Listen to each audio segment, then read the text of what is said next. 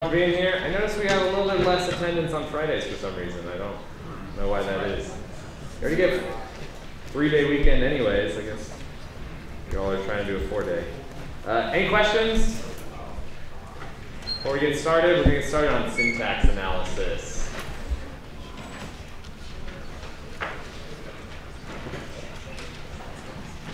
Cool. Let's get right on to it. Okay. So syntax analysis. So what did we just talk about the last week?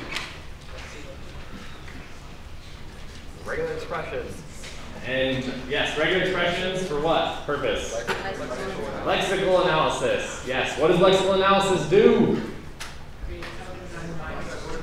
Creates tokens out of bytes. Perfect. Input bytes, output tokens. Right? And how does that work if we zoom into the box and rip it apart? How does that actually work on the inside? Regular expressions.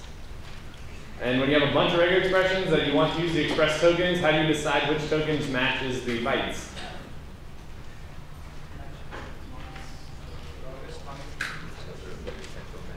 I always want to say, I think it's the longest matching prefix rule. Is that right? Yeah. Because I want to say the longest matching prefix rule. For some reason that sounds more natural to me, but I guess my instincts are bad there. Perfect. So our goal now is we're now at the next stage of the pipeline. So we've got a sequence of tokens coming from the lexer. And so now we need to transform this into something that's useful, right? So just a list of tokens, a list of ID, dot, ID, if, curly brace, ID, num, right? It doesn't really mean anything. We want it to kind of turn it into, in the most vague terms possible, something useful, right? But, so let's think about it this way. Is every sequence of tokens valid?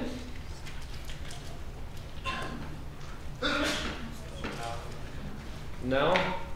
So let's think about, I'm not going to define the tokens. Let's say we have tokens for num, we have tokens for dot, we have tokens for ID, we have a token for plus, and let's just leave it at that. Right? So these are our tokens. How would we describe each of these tokens? Using English? Regular expressions. Yes, we would define regular expressions here to define what each of these things mean. Right? And so the lexer, right, gets in a series of bytes. I gotta stop drawing these edges. Right? And then outputs a sequence of tokens. Okay? So the question is, in, let's say, a programming language, right? So what would, let's think about what this kind of means when you have, let's say, like, ID dot ID. Is this something that happens in your programs that you write? How, when, and what language? Java? When doing what? Calling methods or accessing fields, right? So this would be something like foo.bar, right? So an object in Java, this would be like on object foo, I'm accessing field bar. So is this a valid sequence of tokens? All the time? No. Right? Well, so when would it not be valid in Java? What was that? If the methods don't exist. If the methods don't exist, so it would, well, okay, let's hold on to that for a second. Yes, because that's definitely a problem. The method could not exist, right? And that's going to affect our compilation.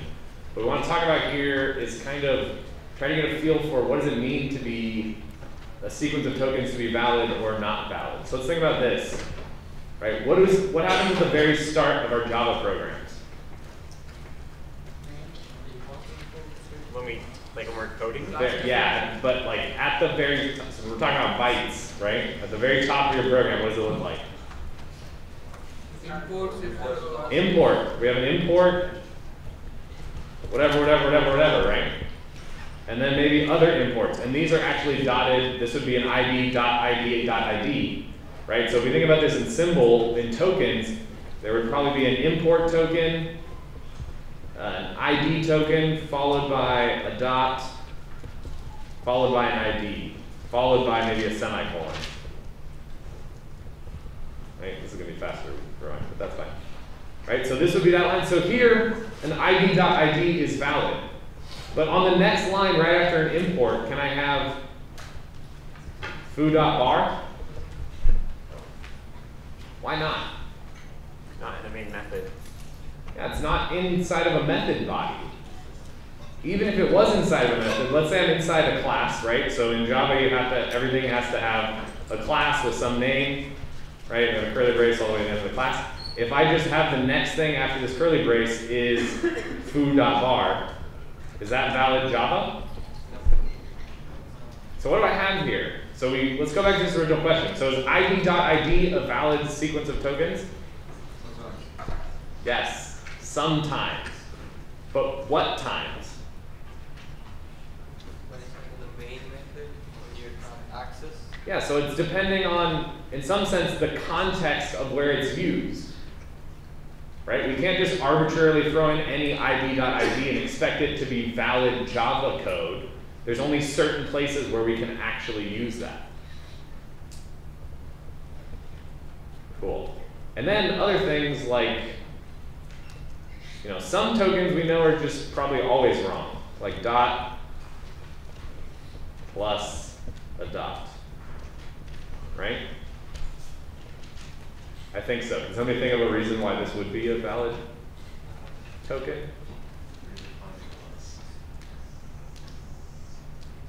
Yeah, I don't know. I don't think so. You can think of a language maybe where this does happen, right? What was that? Would this be maybe a valid? Yes. So what would this mean semantically?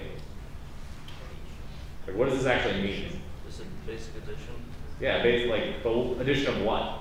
of one variable to another. Yeah, one variable to another, right? Which would be different maybe than a num plus a num, right? But they're all valid syntax. And going back to the can you do it, right? So ID plus ID, we already said depending on context may be valid. But what if you've never declared that ID as a variable? Doesn't it depend?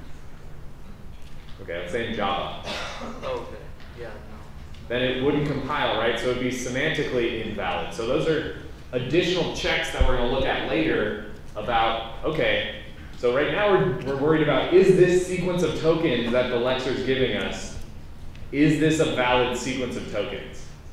And we already saw we can't answer this question in isolation, right? Because this ID.ID problem.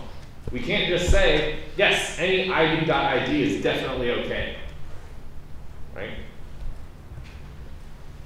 Questions? Cool. Okay, so this is our whole goal. This is the goal of, part of the goal of syntax analysis is checking, is this sequence of tokens a valid sequence of tokens? So we already kind of looked at some of these things. Some of these things, like decimal.num, does that make sense?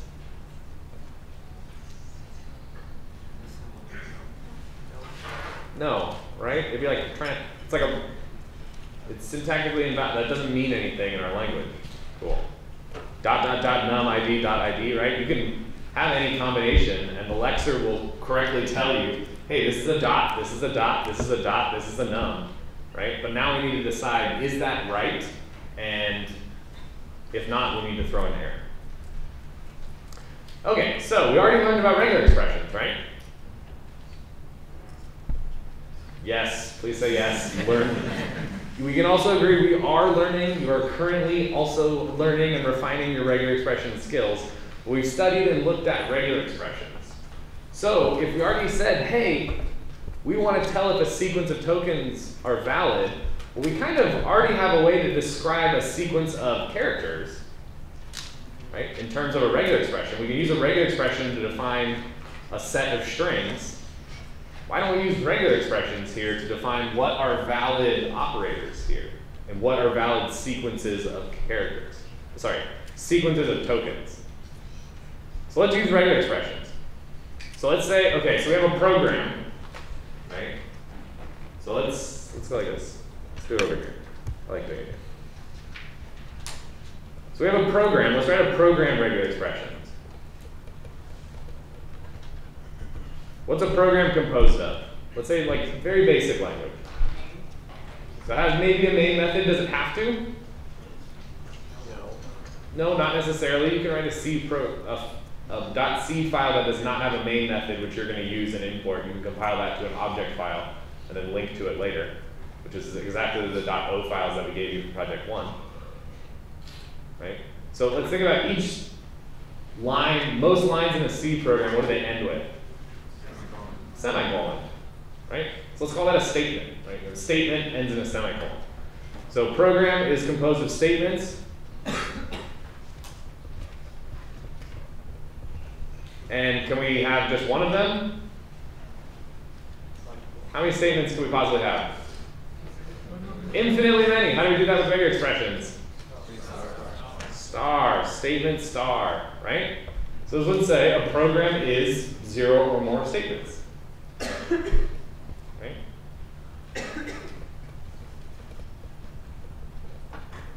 So what kind of things can a statement be? What makes up a statement? Series of strings. Valid tokens. Tokens, yeah. So here we're only talking about tokens. So our, like if you think of like our base characters are going to be tokens. Keyword ID.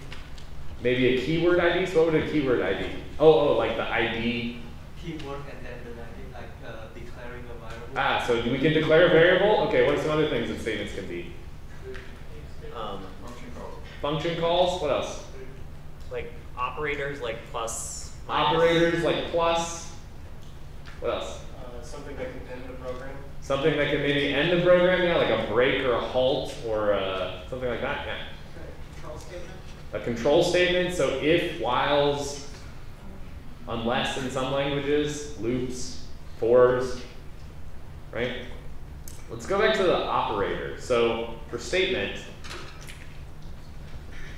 so let's think about plus, right? So we have plus here. Wait, let me check cheat real quick. Oh, cheating is no good. Okay, cool. Okay, so we have plus, and let's say on the left-hand side we have like an operator. Or sorry, that plus is an operator. So on the left-hand side, what should we have? 90. Wait, why is it not going away?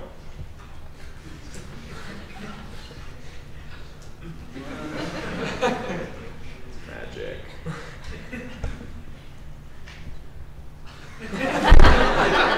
Now it's just being silly. I don't know what, I didn't want to use the, maybe if I do literally everything. Nope. Okay. You're like burned into the page. All right, whatever. You're all seeing this, right? I'm not like hallucinating anything. Okay. So statement is going to be, we'll ignore the ghost. So what can be on like the, so we have a plus sign, right? So what can be on the left?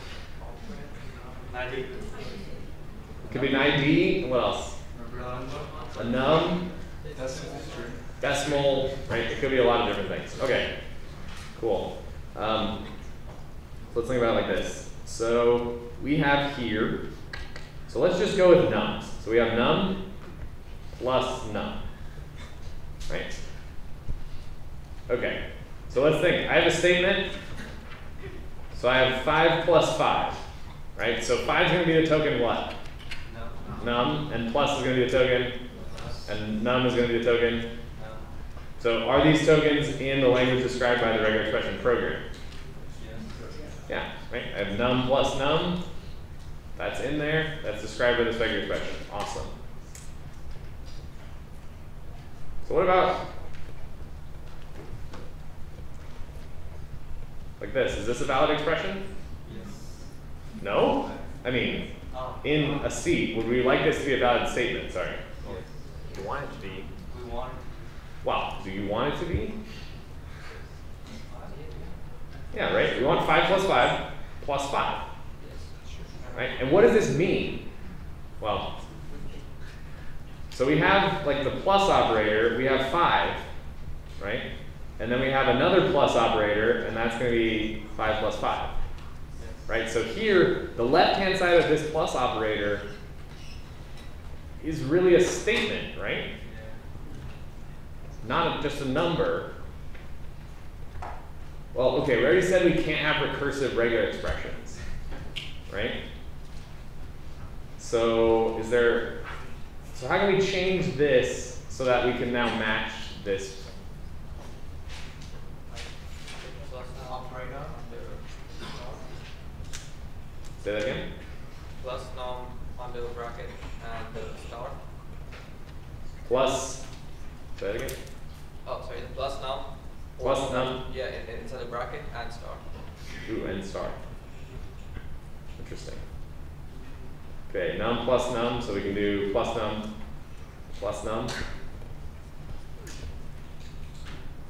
So one problem this gets us into, right, is just num by itself. Is that a valid statement? Maybe, maybe not. So we can do plus num plus num. Okay, that gets us out of this problem.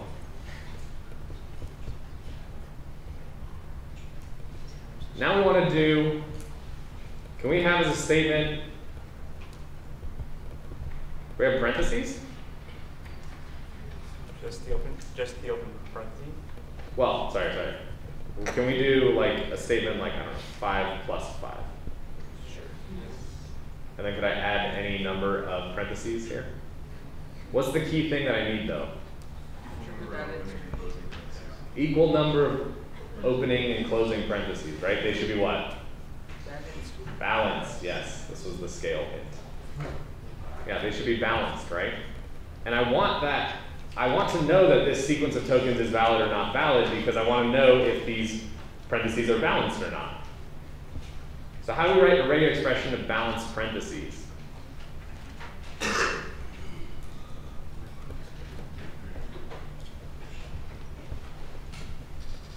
So do we need a token for a left and a right? Call it LP and RP.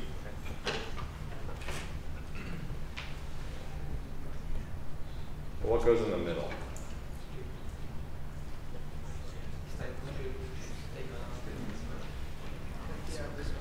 Why can't we do this? Recursive. Because it's recursive. Can I do like maybe what would this describe? Any number of left and right, but what specific form is this in? So let's think. So I can do left parentheses and then any number of left right. So this would be like this. And then a right parenthesis. But does this match? Wait, this one does. Does this one? Yeah. Where do we fit in like the stuff? It should be because because LP because it could be any stuff. Yes. This matches? Why not? It has to be left, right, followed by left, right, followed by left, right. So what are we trying to say here? Like for this one here. What we just said balance. What does balance mean?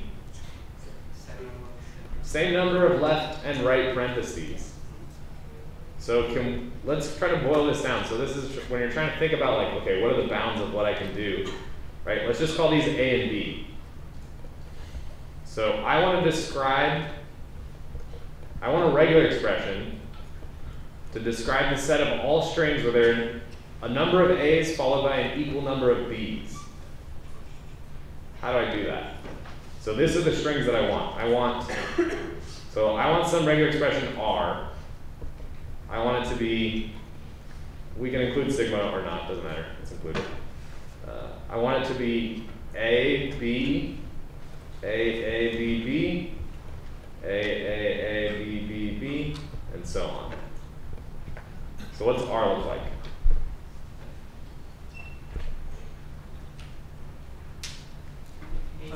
If we Cool. A star dot B star. What string does this produce that is not in here? AAB, right? What else? Or we can just use tokens to call A and B. So something like R is equal to a capital A, capital B, whole star, which then calls A, alphabet A, and B, the alphabet B. I want it. So something like a token which calls specifically A, and then another token that calls specifically B. Like this? No, not star. Just like this? Yeah. And then we can call R is equal to A, B, no, A, B whole star. Like this. Yeah. Cool. So what does this do? Oh, Yeah, this is AB, which is in there, but it's AB, AB, and then AB, AB, AB. If you'll notice, this is exactly the same thing we tried up here with this, right?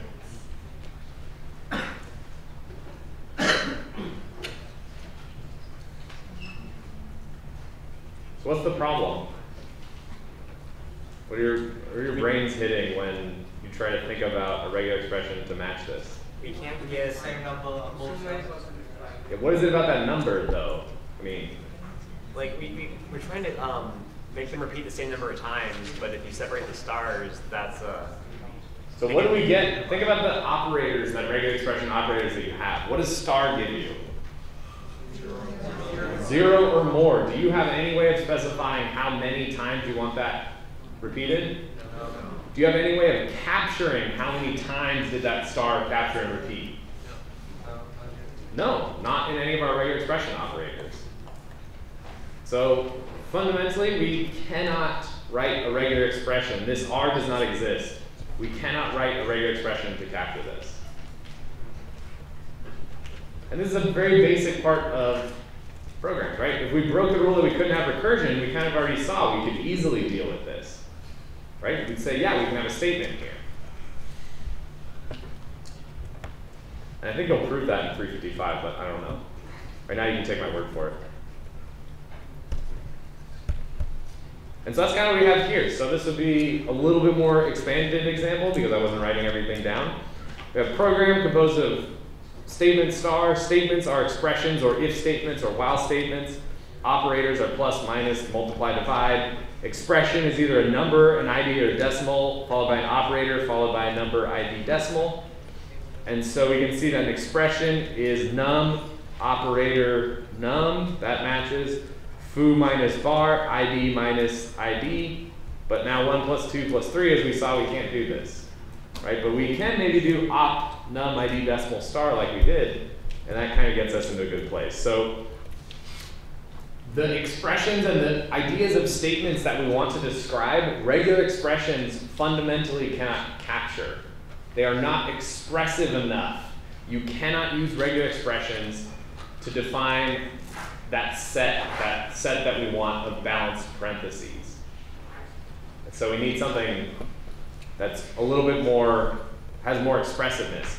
But when we gain in expressiveness, we lose a little bit in performance. So there's trade-offs there. So this is why I said at the beginning, regular expressions are very fast and very performant because they're not as expressive. Does that make sense? You understand what I mean by expressiveness? I mean, literally, you cannot describe this R here. In English, we can describe this set R, right? Or this set L, this language described by R. I can describe this set very easily. The set containing all strings that have equal numbers of A's and B's. Right? That set exists. But we cannot define that set using a regular expression. I'll show you other things where we can define using context-free grammars, which we're going to learn about. You can define that set in a formal way. Okay, did that. Parentheses, see, look at all this. We already all did this, boom. Okay, so context-free grammars. We need a new way of describing this. And you can kind of think in some way that this is relaxing that restriction on recursion, essentially. And saying we're going to define things that look kind of like regular expressions, but are not definitely not regular expressions. And we'll see that they can be recursive. Okay. And the way we're going to do this is with rules. So we have context-free grammars. So let's try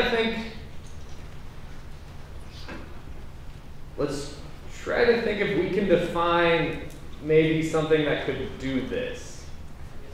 So let's say we have a starting symbol that we're going to start with. We have some starting symbol. And so I want balanced lowercase a's and b's. Right? So S, whenever I see a capital S, I'm going to replace it with something. So what would I want to replace it with to capture balanced a's and b's? A, S, B. Or A, B. Well, or epsilon. All right, let's get rid of epsilon. All right, we'll do it. Or epsilon. Right? So what am I kind of saying here? What I'm saying is start from S. Apply, well, let's get rid of the ors for a second. So I have three rules. S can either be A, another S, or lowercase b. S can either be, well, let's go with AB, or S can be, we'll go with the example that we were, or epsilon. So I start from S. I apply one of these rules randomly. Let's say I choose rule 3. What string is that going to generate? Empty string, epsilon. Is that in my set? Yeah. I start with S again. Let's say I try to apply rule 2. It's going to produce what? AB. So I have this 2 concatenated together, the string AB. Is that in the language? Yes. Yeah. Okay. I have S. Let's apply the first rule. What am I going to get?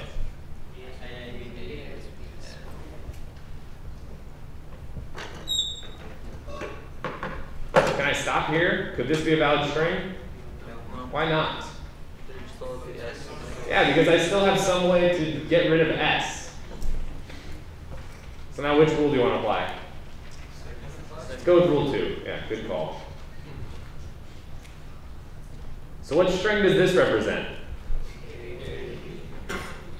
A, B, B. So what would happen if I randomly generated and applied every single one of these rules to generate all possible strings that could come from starting from S? Would the string, would epsilon be in there? Yes. Would AB be in there? Yes. Would AABB be in there? Yes. These are all definitely yes, because we just showed that, right? But would this string be in there? Yes. AB won't be there. Yeah, it should be there. It would be this S produced again by ABS, and then the S produced with another AB. And so on and so forth, right? If I keep applying rule 1, you can generate strings of matching A's and B's.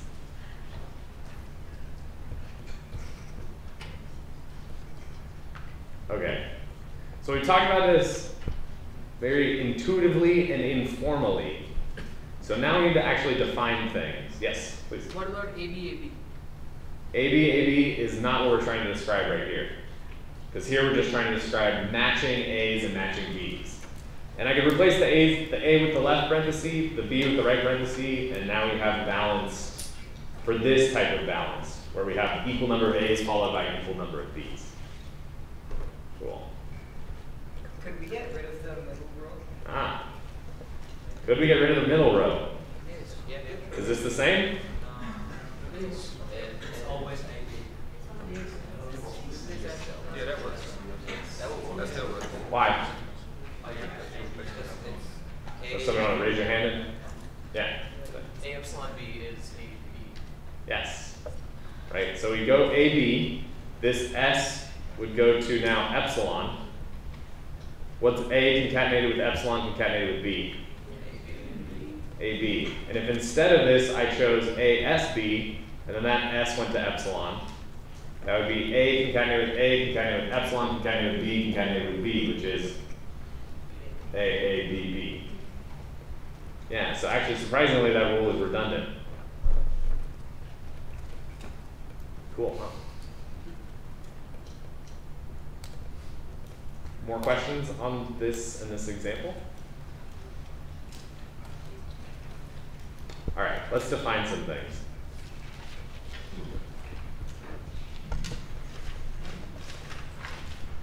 All right.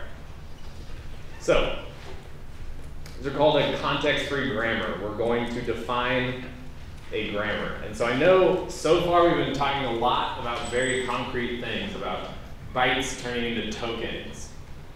Here, we're going to talk about context-free grammars a little bit abstractly because they're a little, I think they're a little bit more complicated than regular expressions and a little harder to build up an intuition of what they are and how they work. So we're going to do kind of first looking at, just like we did here with symbols of S's and A's and B's.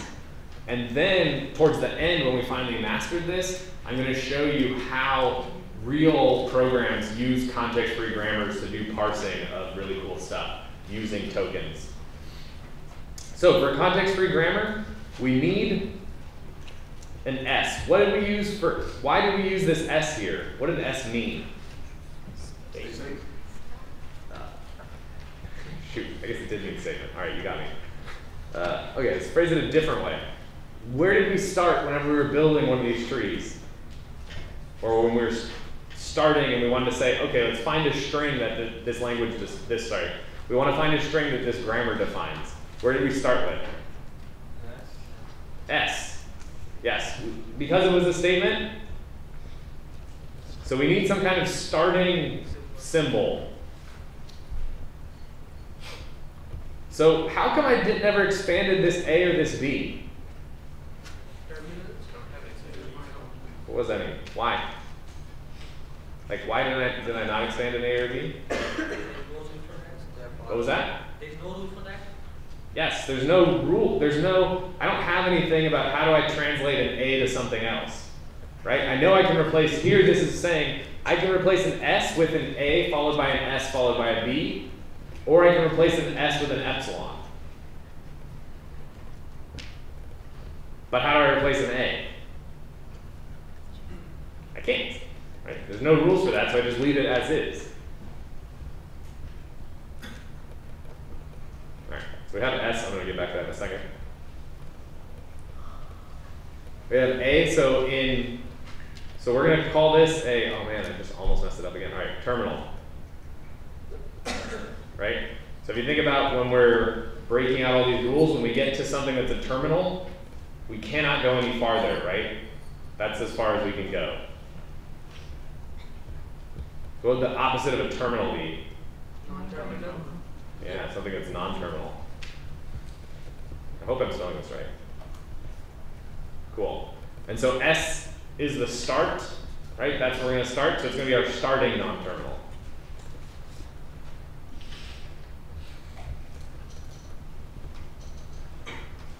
Now we're going to do a little bit less on the formally defining exactly what a context-free grammar is and what it must have to be a context-free grammar. But these are the information you need. What is the starting non-terminal? Most cases, by convention, we will use S.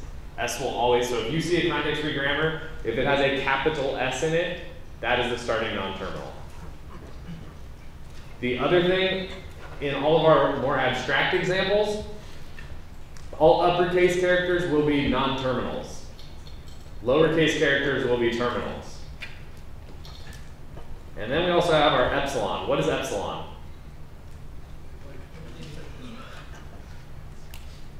The terminal or non-terminal? You ever ask a question you don't know the answer to? Well, it's definitely not a non-terminal, right? We can't replace epsilon with anything. But it doesn't, unless it's by itself, it doesn't end up in the output string. So terminal, I guess we can call it a terminal.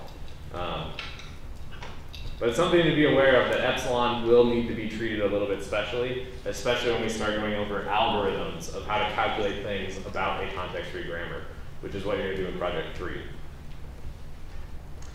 So for any context-free grammar, you should look. So even if it's not 100% specified, right? Like here, why do we know A and B are terminals?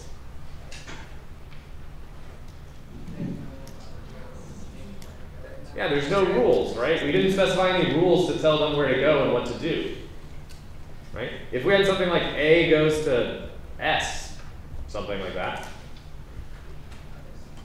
then it would be a non-terminal in this example, right?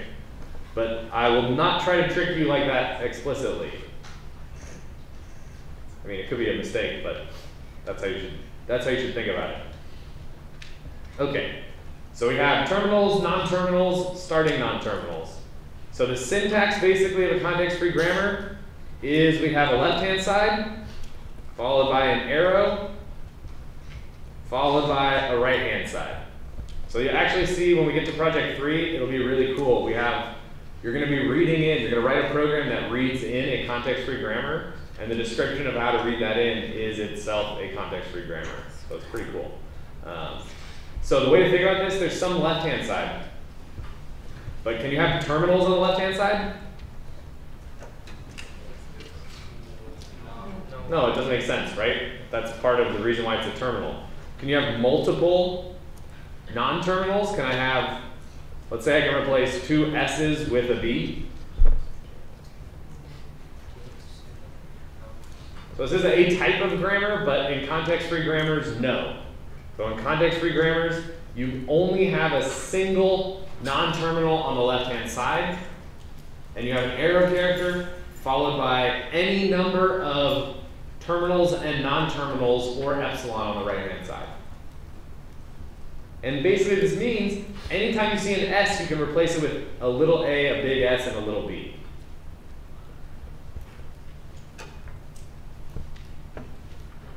Questions? All right. Cool. All right.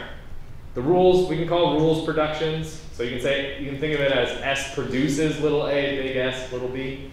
You can also think of it as a rule. We did all this. Start with an uppercase. Good. Oh, so we already did this example for matching parentheses. And we can use the bar symbol to do or, just like in regular expressions. So we'll say this is read, S can go to left parenthesis, S right parenthesis, or epsilon. So this is exactly the same as this. It's just a little bit easier to write. Good. Sweet. Okay. So we can do from a context-free grammar. When we did these trees, what were we doing? How did we do this, and why?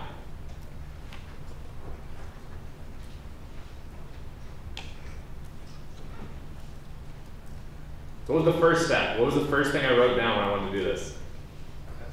S. Why S? Start somewhere. Yes, you do have to start somewhere. And it is our starting non-terminal, so it's very easy to remember that, right? Gotta start somewhere. Start at the starting non-terminal. Start with the thing that has start with its name. Right? We wrote down S, and then what did we choose? What did we do? I'm gonna get rid of this. We chose one of the rules. And then we basically replaced S with that rule. Right? So here we're building, in some sense, we'll get back to it, but it's almost like we're building a tree. Right? By expanding each non-terminal and replacing it with one of the valid rules. Another way to think about that is a derivation. So in a derivation, so let's say I have S goes to the left parenthesis, S right parenthesis, or epsilon. So a derivation would be, okay, start from S and apply one of the rules. That's exactly what it is. Yeah, okay. So we use the double arrow. Making sure I got syntax.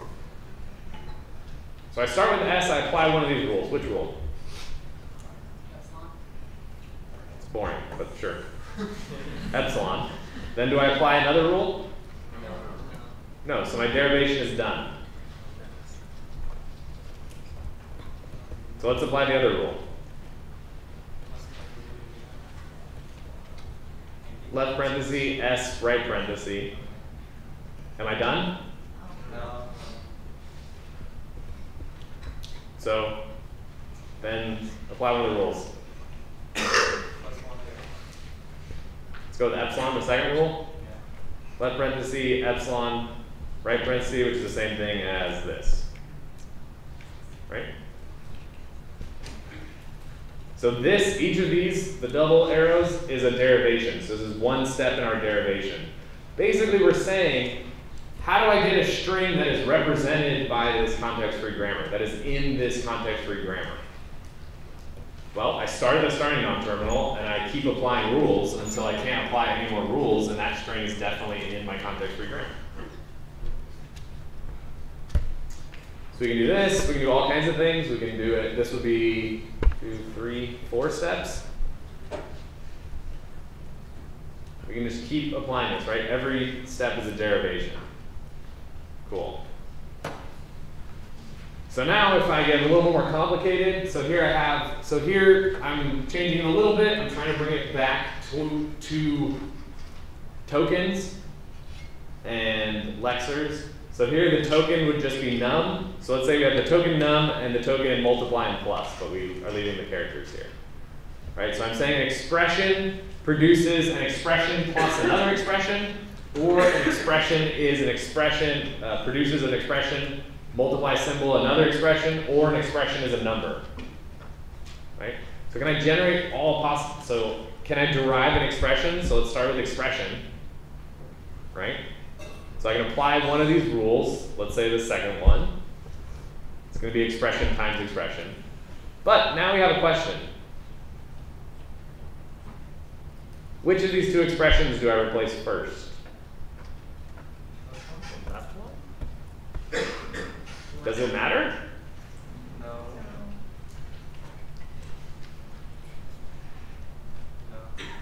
No? Yes? Maybe? Plus Why? sign. Stay the same. What was that?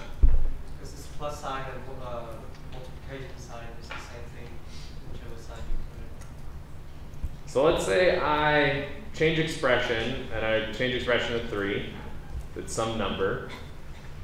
And then I change this expression to expression plus expression times 3. I change that to, sorry, I went too fast, to 2. And then I change that to expression 1. So I have 1 plus 2 times 3. Right? So so assuming these are both num, this should really be num plus num times num. Is that in this context-free grammar? Yeah. Yes, and I know because at every step of my derivation, I correctly applied one of these rules. Cool. Okay, so as we saw, there are different ways of how to derive this string, right? At this step, we had a choice. Which expression do we derive first? And so this will help us answer questions about context-free grammars that are very interesting, or interesting in the terms of syntax analysis and eventually parsing. So leftmost derivation sounds like what? What would you assume this is just on the title? Which thing do we choose to derive? The leftmost. Yes, for you, that time. Always expand the leftmost non-terminal. This is incredibly easy to remember. So if we say do derivations, show a derivation that is leftmost, you just always do the leftmost one. So same example. So you could ask a question, or you want to answer, is this a leftmost derivation? Why not? So is this okay? Is this the leftmost? Yes. Is it also the rightmost? Yes. It's only one. Okay, so now in this one, we're deriving the right one, not the leftmost one. This is not a leftmost derivation. Cool. Is this one? Yes. Is it on every step? Yeah. Yes? Okay, good. Double checking. Which would lead us to a rightmost derivation, which is what? Yes, always derive the rightmost non-terminal. It's incredibly easy. Always expand the rightmost non-terminal. Everybody know their right from their left? Left hand makes an L. Okay. I don't know, you ever had to do that in physics, right? When you do like the right hand rule or whatever and like trying to figure out forces and you're trying to take a test and you're making weird signs. If you actually do it with your left hand, you're going to get the wrong answers. Okay, so is this the rightmost derivation?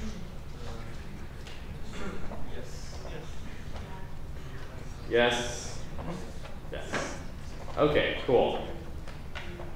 Okay. So, the cool thing,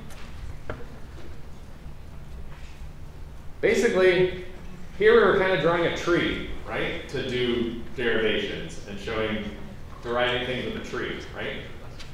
I mean, I drew arrows, which kind of messes up the tree vibe, but if you just think of them as lines, like here, so if I think about like S, and then I have S goes to left paren, S right paren, which this goes to epsilon, right? So this is a tree. Everybody know what a tree is? What's a tree? People nodding your heads? Shouldn't have nodded. Nodes. It has nodes. You guys are describing actual trees. It's a computer science tree. Some of those terms do apply, so I'm mostly messing with you. A root, what's a root? The start of the tree. Which is weird that we draw them on top. Three roots start at the bottom. So this would be S in this case, would be the root of this tree. Right? So what are some other things? Leaves, so what does a leaf mean? Node with no children? What's a children? We have a child, we didn't talk about that. Descendant nodes. How do you know?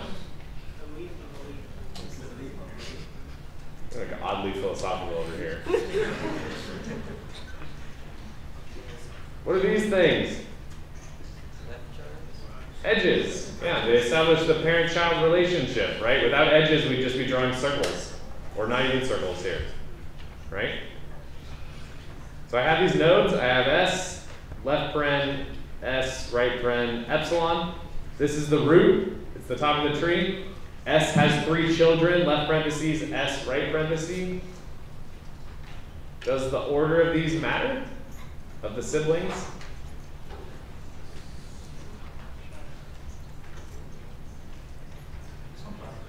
Sometimes. In what we want to do. In this time. Yeah, why? Convince me that it is important. What was that? Go ahead. Yeah. We're concatenating the row. Yeah. Concatenating the row, and that's non-commutative. We're concatenating, yes, okay. So we're concatenating the row. We're not really concatenating left paren with S and right paren. What are we concatenating though? The leaves. The leaves, exactly. We're going to concatenate all the leaves together to get the resulting string, right?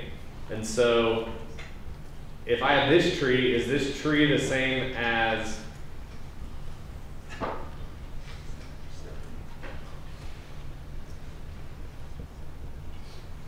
do these produce the same string? No, so the order of siblings is important, right? And where does it come from? Yeah, from our production rules, right? Exactly from this rules.